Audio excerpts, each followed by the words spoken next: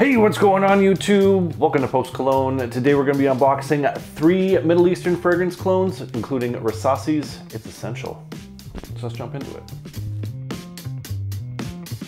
All right, we are back with another unboxing first impressions video of 3 Middle Eastern fragrance clones that I recently picked up from Fragrance Buy. Links are going to be down in the description if you decide you want to check any of these fragrances out. Also have a coupon code. Save yourself $5 off your first purchase at Fragrance Buy if you decide you want to shop with them. Pretty excited about this one. I got 3 Middle Eastern fragrances, one from Paris Corner, one Ardal Zaafaran, and the new Rasasi It's Essential. Pretty excited about these. A couple of these I've been trying to get my hands on for quite some time, so let's quit screwing around and let's get into it. All right, so kicking things off, we're going to Paris Corner's Emir line, and it's a vibrant orange and Neroli. Now, scoop this bad boy up for $36 at Fragrance Buy. I wanted to get my hands on this for quite some time. It's been out of stock forever, but it became available on Fragrance Buy, and so I scooped it up. The Vibrant Vetiver is like one of my favorite fragrances in general, and so we'll find out if this is up to par with that one. Let's find out, shall we? All right, so there we have the box presentation, or tin presentation, to be more accurate. Pretty straightforward, nice metal tin, white top with the name of the Emir on top. And it does slide off like so, revealing our fragrance bottle. Very similar to the Vibrant series, the Vibrant Vetiver, Saffron, Spicy Tobacco. They're all burrito clones apparently. This one's supposed to be a clone of Sundays by Burrito, so we'll find out here shortly. Bottle presentation, just like the other ones, kind of a nice, simple design to this. White cap on top. Fairly thick plastic acrylic to this, so this isn't really necessarily a cheap one, but it's not necessarily a bougie one either. An atomizer on this bad boy. Ooh, we got ourselves a pressurized atomizer. I like that. Bonus points for pressurized atomizers. But what does this smell like? So right off that first blast, just smelling this in the air, really nice citruses, as you would imagine from the name Orange and Neroli. You are getting that mandarin orange, or getting some of that Neroli that's mixing in there. A little bit of a lemony punch to it, but it's a very candied style of citrus accord coming through because of this cotton candy note that's in the base. So it's adding this really nice, sugary, sweet, kind of light, playful style of citrus. Really nice so far. Let's get some paper. Yeah, so right off the rip, smelling this off paper, beautiful citrus combinations here. The Neroli's coming forward quite a bit, and it's just complemented by that lemon and that mandarin orange that's in the top notes.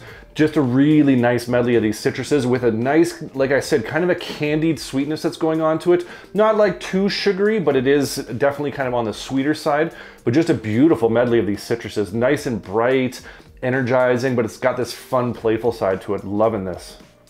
Yeah, as this is opening up a little bit more, there's this cotton candy note that's in the base that's coming through, so it's adding that sweetness. But there's also this nice jasmine that's coming through, adding this white floral touch to it, a little bit of softness to it, a little bit of white floral sweetness, mixing with that combination of those citruses. Just really nice. I'm really digging this one. Yeah, and as this is settling down, some of that musk is starting to come through. So all the notes in here are really working together very nicely. The citruses, the floral, the white floral aspect, that cotton candy, and that little touch of musk that's coming through just are singing together really nice. Let's skip to the dry down, see how this unfolds, and we'll go from there. All right, so we are back, and I hope in the editing process I don't hear a bunch of loud noises in the background, because your boy Post, he got himself a little staffy puppy in the last week or so here. So she's really sad when she's in the other room. So she's making a bunch of noise. So she's in here now. So hopefully we can keep the racket down. So that's what's screwing around. Let's get back to the fragrance. All right, back with the dry down of Paris Corner's Emir Vibrant Orange and Neroli. Been about an hour, let this settle down, do its own thing. This didn't change a whole lot, but the cotton candy musk came forward a lot more. The Neroli stuck around, a little hint of that white floral jasmine, but the orange and the lemony vibe sort of dropped off a little bit. So you're left with a little bit of that, I hate to say it, that kind of Neroli cleaner sort of vibe that's going on to it, with some sweetness that's not some sweetness, a lot of sweetness that's coming through from that cotton candy and that muskiness. And it's good, but I kind of like the opening in the mid a little bit more than I like this dry down, to be quite honest. This will be maybe a little bit different on my skin, but I was really excited about that initial opening. But the dry down, I'm kind of like, I'm not sure, but it's definitely got that kind of summery vibe going on to it. So I'm gonna have to get this on skin, see how it kind of reacts to my skin chemistry, see how the performance is, and then I'll have to get back to y'all on that. But so far this is good. I'm just not super excited about this one quite yet. So I have to get back to you. That's Paris Corners, Emir, Vibrant Orange, and Neroli. All right, next up, going to the house of Ardal Zaafaran, and it's Ardal Zaafaran's Al Dirgham. Now, pick this sucker up for $30 at Fragrance Buy, and this is actually my first endeavor into the Ardal Zaafaran line. They're kind of hard to find in Canada, and so we're gonna kick it off with this one. So let's dive in, shall we? All right, there we have the box presentation for Al Dirgham. Pretty straightforward cardboard box, got this kind of lion and gold shimmeriness up there. Name of the fragrance, limited edition, all the necessaries on the back, but overall, plain cardboard box. Let's take a look at the bottle.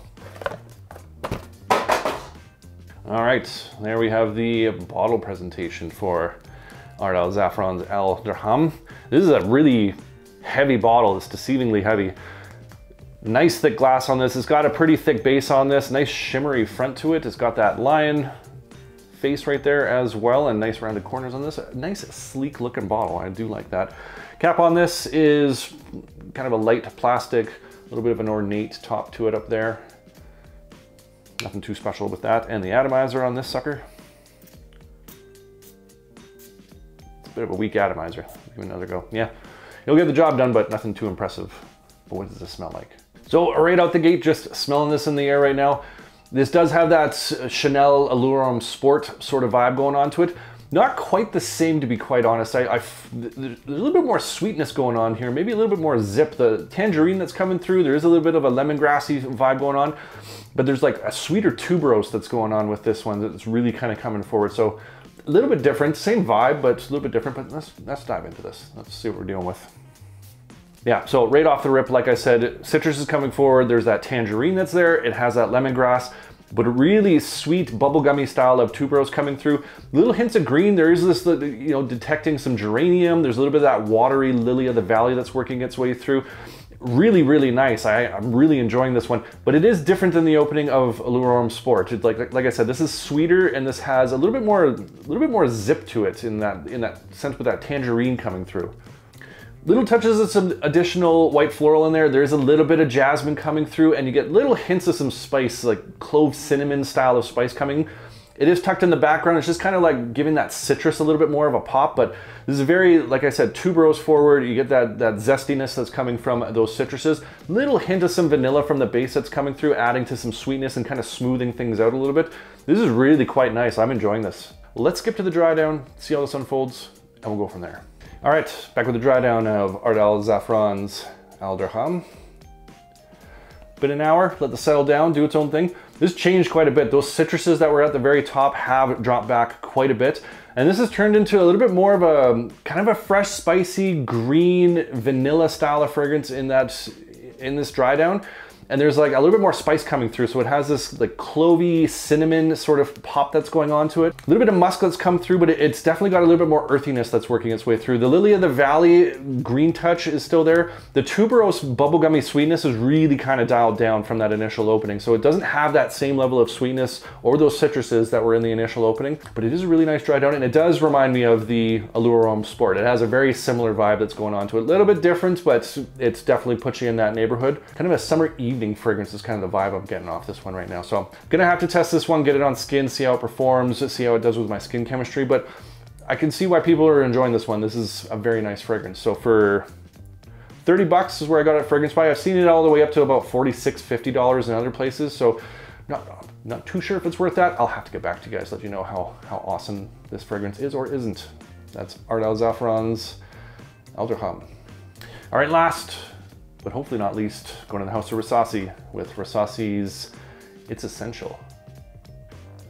Now, scoop this sucker up for $22 at Fragrance Buy, and this is supposed to be a clone twist of the YSL L'Homme's Ultime. I don't own that, but I have smelt that way back in the day. Maybe it'll be familiar when I smell it, but it's been a while. But let's dive into this. All right, there we have the box presentation for Rasasi's It's Essential. Nothing too special about this, just typical cardboard box. Let's take a look at the bottle. All right, so there we have the bottle presentation for Rasasi's It's Essential. Pretty straightforward bottle. It's got this kind of like ridged or ribbed edge on the side there. And the cap on this is quite unique with the shape that's going on there. So overall, just a pretty straightforward. Oh, I tried to tear it off from here, but there's the cap on that. And it is thick plastic, but kind of feels a little bit cheap, but I don't know, that's kind of a little bit of a nice touch, I suppose. Atomizer on this. Uh-oh. There we go. There we go. Decent atomizer. We'll definitely get the job done. But what does this smell like? Oof, so right out the gate, just smelling this in the air, really citrus forward, a really nice orange bergamot that's coming through. There's some hints of some lavender and a little bit of spice, some warm spice, like some cinnamon that's in the air right now, but that citrus is coming through. Nice sweet style of citrus, has a little bit of that tart edge coming from that bergamot, but ooh, this has got some spunk. Let's get this on paper. Yeah, so right off the rip, just smelling this off paper. Nice balance between that citrus, and there's a little bit of fruity sweetness coming through, some aromatics, geranium, lavender style of aromatics coming through, and there is that little bit of spice that's coming from that base. But like I said, this is really citrus forward in this opening right here. The orange is very prominent, that tart bergamot that's coming through. Beautiful opening, I'm enjoying this. As this is opening up a little bit more, that citrus is starting to share the stage a little bit more. So it is starting to fade back a little bit, and those aromatics are coming through a little bit more. Cinnamon, cardamom is just kind of peeking its head out from that base, so you're getting that little bit of pops of spice that are coming through. But like I said, right now it's more those aromatics that are coming through. Little hints of some green, some white floral coming through, but really nice, very, very nice. Yeah, it's moving away from that citrus opening, and it's getting a little bit more on the earthy side. It still has that citrus, and it still has this kind of light aromatic nature to it, but there's more earthiness that's starting to come through. So at the beginning, it was very citrusy sweet, it had that tangy zest going on to it as well, and then it is starting to kind of intermingle a little bit more with those other notes, and this smells fantastic so far. But let's skip to the dry down, see how this unfolds, and we'll go from there. All right, back to the dry down of Rasasi's It's Essential. Been about an hour, let it settle down, do its own thing. Beautiful dry down on this one. The cinnamon and cardamom come through in the base are absolutely gorgeous. Mixes with that citrus, that little bit of sweetness, the citrus that comes through, some of those aromatics, little touches of green that are in the mid. Beautiful, beautiful dry down on this. I'm really digging this one. Little hints of some wood. There's that kind of a fresh, spicy cedar, gaiac kind of combination. It's not an overly woody fragrance. It is kind of just forming a base for that spice, that citrus, those aromatic touches to sit on top of. And it is absolutely beautiful. I am enjoying this one quite a bit. And it is pushing off the paper pretty good. So we'll see how this one performs. I'll have to get back to you guys. But for $22, even if this doesn't perform very well, I love how this one smells, and if it's a weak performer, I'll still wear it because it smells fantastic. So really happy with this one. Definitely going to do a full review and get back to you, but so far, bang for your buck, 22 bucks, I am pretty pleased. That's Rasasi's It's Essential. And I want to hear from you guys. What are some more Middle Eastern fragrance clones that you want to see me do an unboxing for? Comment down below. I love hearing from you guys. I love getting your different recommendations, your hidden gems, different taste and scent profiles. Appreciate you. And if you enjoyed this video, make sure you hit that like button. Don't forget to subscribe. Thanks so much for watching, and we'll see y'all next time.